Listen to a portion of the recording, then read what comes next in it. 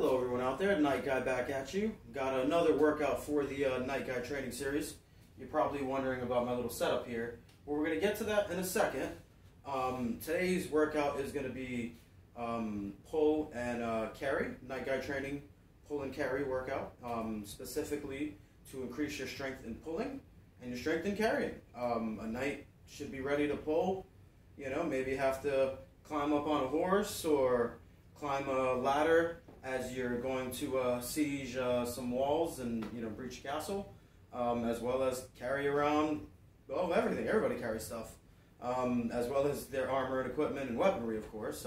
I can't tell you enough how swinging these swords and axes, you know, it definitely wears on your arms and the grip as well. So this workout is going to be a great grip builder and a great lifting, carrying, and pulling. We're going to keep it more related to your bicep and lat muscles, so the bicep and back. Mainly inward pulling motion to really, you know, get your core involved on the pull. So that's kind of what we're going to simulate with the entire set of different sets of workouts that I do. So I'm just going to jump right into it. We're also, the theme of this is going to be from the Iron Age. I got my iron bar right here, great for training. I mean, I guess you could try to use this as some form of staff or quarter staff or pole weapon. Anyways, today we're going to use that for inverted chin-ups, and we'll get back to that in a second. I have my 10-pound iron dumbbell. Kind of cheating here. I don't really have a set. I have another dumbbell, rubber outside there. Anyhow, we'll just call it an iron dumbbell for now. Either way, let's get into the workout. First, we're going to start with the back. I picked a few workouts that are relatively simple to do with limited space. Not to mention limited space, limited equipment sometimes. And I wanted to demonstrate the challenge of a workout, not necessarily needing a lot of equipment or really heavy weights. I'm only going to use these 10-pound dumbbells, and I'm going to show you how you can, you know, get a workout that'll tear you apart just using those. And this iron bar set up on these chairs. You know, you could probably find chairs or tables or, you know, somewhere where you can set up a bridge situation setup. You don't need an iron bar. You could probably use a wood bar or, you know, maybe even strong enough PVC if you could find something.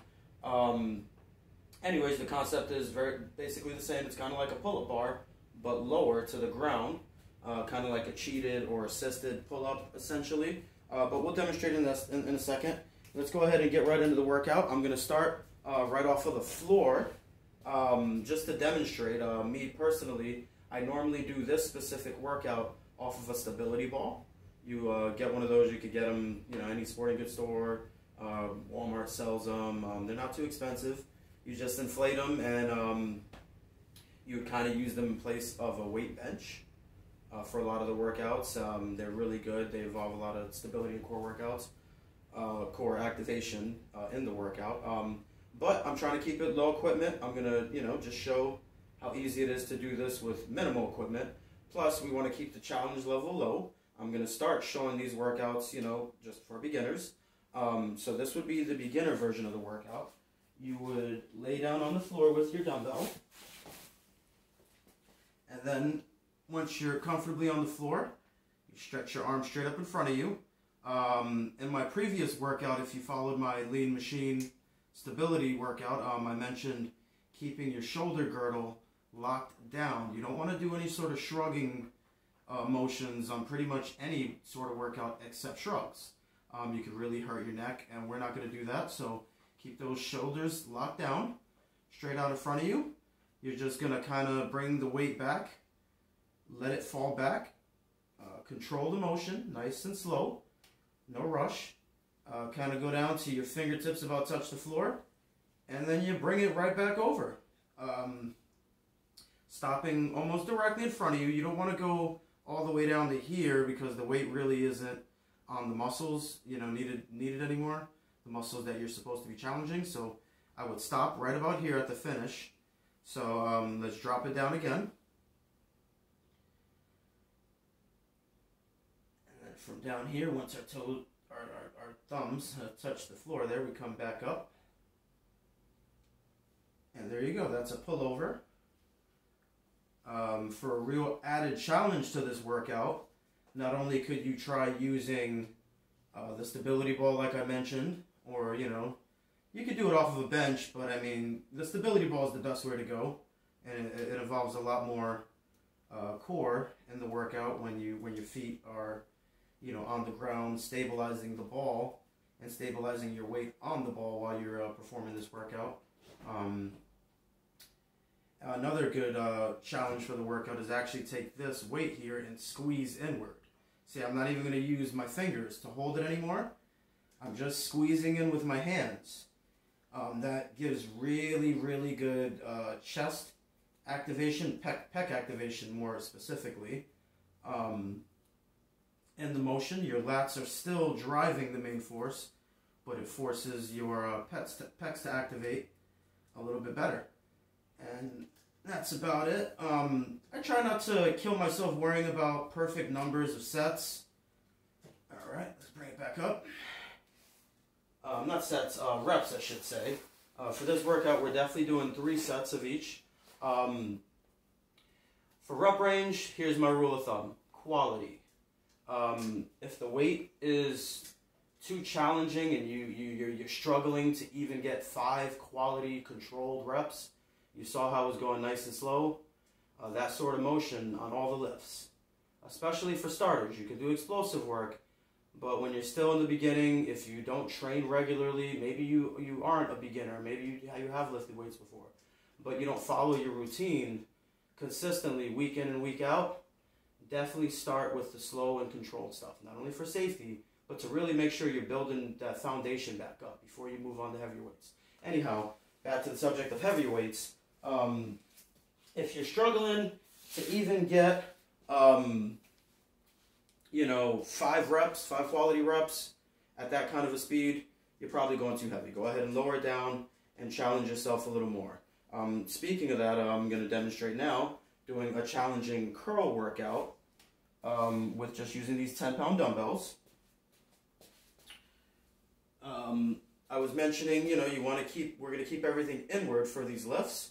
So what I'm going to do is twisting curls. You stand straight up. I think any workout that gets you standing is a really good benefit for, the body overall, supporting the weight, supporting your spine, your own weight as gravity pulls you down, as well as whatever weights you're holding. Very good to build up the stability of the body, the strength and balance that you need. Knight definitely would need that. Any warrior really. So anyways, let's go into the curls now. We're going to start in a hammer curl formation, but once you break halfway, you're going to turn it up. And then you're going to come back down, around halfway again, and drop it down. All right? I'm going to show you that at the side now. Let's do it this way so I don't hit the bar, of course. You're going to come up hammer style, right about halfway.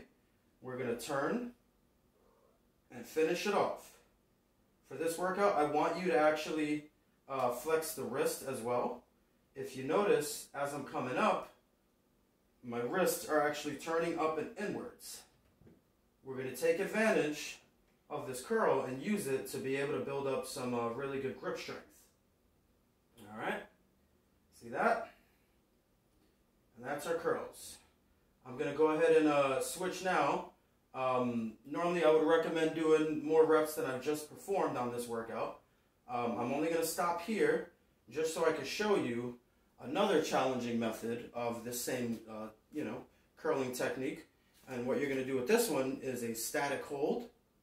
And with the other arm, we're going to do pause curls, which you're going to curl up halfway, then come back down halfway, then go all the way up, then come down halfway, come back up, then all the way down, then come back up halfway, then back down, then all the way up,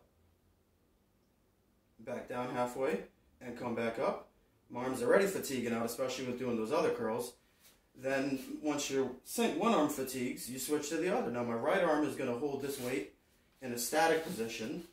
See, I'm static here, 90-degree bend on my elbows. I'm going to stay in that static position. You wouldn't stay in the static position this long in between sets. This is just for demonstration. And then you're going to finish up on the other arm. Static holds are great to add into workouts, just like we just did now, right in between a lift. They can really increase the demand on the muscles as they're already, starting to fatigue and want to give out. You throw a new dynamic in there and challenge them even further. All right, and that's it for the core workout. I'm gonna set these down over here, out of the way. All right, you would normally then go ahead and take, I want to say a good 2 minutes. That would be your warm-up set. You do 3 sets of each of those 2 workouts I showed, the floor or ball if you're up for the challenge. I would recommend ball, but if you don't have it, go for the floor. The floor lat pullovers, the twisting bicep curls. If you're up for the challenge during that last dynamic, try to maybe do 1 or 2 sets of the 3 sets as the static hold, pause, halfway curls. You'll do 3 sets of each of those. If you really want to challenge yourself, and how I would normally do it, when I'm not in a situation like this doing a demonstration, how I would normally do it is I'd probably superset it. I do the lats, the lat pullovers right into the curls. Keep your heart rate going, get that metabolism going real good, start building up that lactic acid real nice, break down those muscles, get your body producing those growth hormones, get the muscles nice and big real fast. I'm always about more bang for the buck when working out. Condensing it short and sweet is the way to go. It's okay to be short, but it's got to be sweet. Just like I mentioned before, try not to stress yourself too much about rep range. Just make sure it's quality. Doesn't need to be 10 all the time. Doesn't need to be 12 all the time. Sometimes a good quality 7 will beat out a 10 any day, as long as it was quality. The muscles don't care how many times you lift something. What they care about is the maximal exertion, and that's what we're trying to get. Anyways, we're going to go on to the next workout. Very good workout to get maximal exertion. This is my inverted pull-up rig. I mentioned it earlier. We have 2 chairs. You lay a bar across, creating a bridge, and then you just simply get under it. All right, we're going to try to keep the, like I said, we're going to keep the motion inward. I want to really focus on the biceps and the back. Whenever you're doing pull-ups, pull-ups are, standard. You're going to be elbows out, palms forward, to really bring in the motion, for the strength you're trying to build up in this position, pulling inward towards yourself. You're going to turn your arms in and palms facing you. It's also going to do good to get you a good stretch on the lat as you come down. When you go that full range of motion, make sure to always go the full range of motion on all these lifts. I'm going to demonstrate to you right now. If you're cheating your pull-ups, you're not going to get what you need to out of them. In this case, chin-ups. If you're cheating your chin-ups, you're not getting anywhere. So let's go ahead and get into it. I'm going to go ahead and position. The width of on a pull-up or a chin-up kind of varies. Kind of depends what you're comfortable with. Me personally, I like shoulder length. I'm going to say, shoulder length is a good standard to start at. Another key thing to keep in mind, whenever your arm is above this bar, whenever you're doing a pull-up or a chin-up, any sort of bar, what you want to make sure is these knuckles are sitting at the top. Not like this. I don't want to be trying to pull myself up with my hands in a position like this. Right up here. Reason being, our wrists, the muscles in our fingers, your actual grip strength is not strong enough. It's not meant to hold, your own body weight in that position. And you can hurt yourself. We're not going to do that. Knuckles up and over, shoulder width apart, plant your feet nice and firm as you come up. All right, stabilize yourself, nice and easy. And then we're going to go down, full extension, full lockout, and back up. Get that chin nice and high above that bar, and back down, and back up. Chin nice and high above the bar, and back down, and back up. Notice as I'm coming up, I'm not stretching my neck to get the chin above the bar. I'm pulling myself above the bar. That's the idea. That's what we want to do. Keeping that core nice and tight. Keeping those muscles engaged.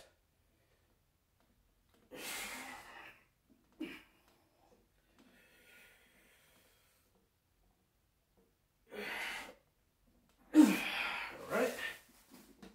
Ooh. That was quite a challenge.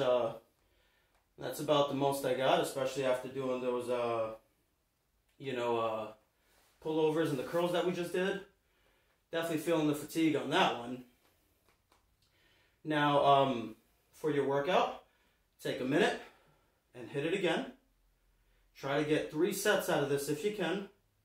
If not, just go for 2.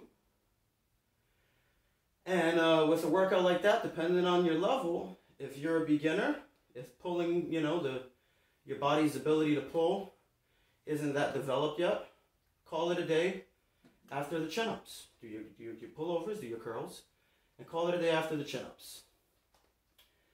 But if you got some more in you, and you can handle the challenge, I want you to try this next workout. This is going to be a pull-up, but almost like a cheat one-arm pull-up. One-arm chin-up, sorry. I personally don't have enough body strength to get one-handed chin-ups yet, even inverted. I'm trying, I'm going to get there. But I'm still working on it, so one that I like to do, you use a cross grip. You're going to grab your own wrist, grab the bar, and now, like I said, if you're up for the challenge, this isn't for everyone. This is just another way to intensify the workout. I'll demonstrate in a second. You grab your wrist, and you're going to bring it in. You're going to use your pulling motion to pull you in. All right, let's show how it's done. Hi, Simone. You going to help me out in my workout? All right, let's get it. Always full lockout. I can really feel the one arm. All right, I got about 3 on that one. Let's see what happens when I switch to my left. My left isn't as strong as my right. But it's up for the challenge either way.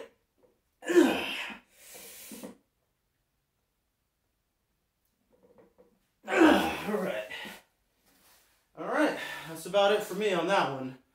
I got 2 on the left, 3 on the right. I really love workouts like that where you alternate limbs, being your arms or your legs. Get to really show you where your imbalances are. But anyways, keep in mind you're not going to do the workout exactly like I did just now. My rest time is a little all over the place. I kind of just, breeze through it just to demonstrate to you. But remember, the lat pullovers, the bicep curls, 3 sets of each. Inverted chin up. Same thing, 3 sets. If you're up for the challenge, cross grip chin ups. Try 2 to 3 sets on that one as well. If you can handle the challenge, and after that, I'd say you should be pretty done. You don't want to overdo it, in your workouts.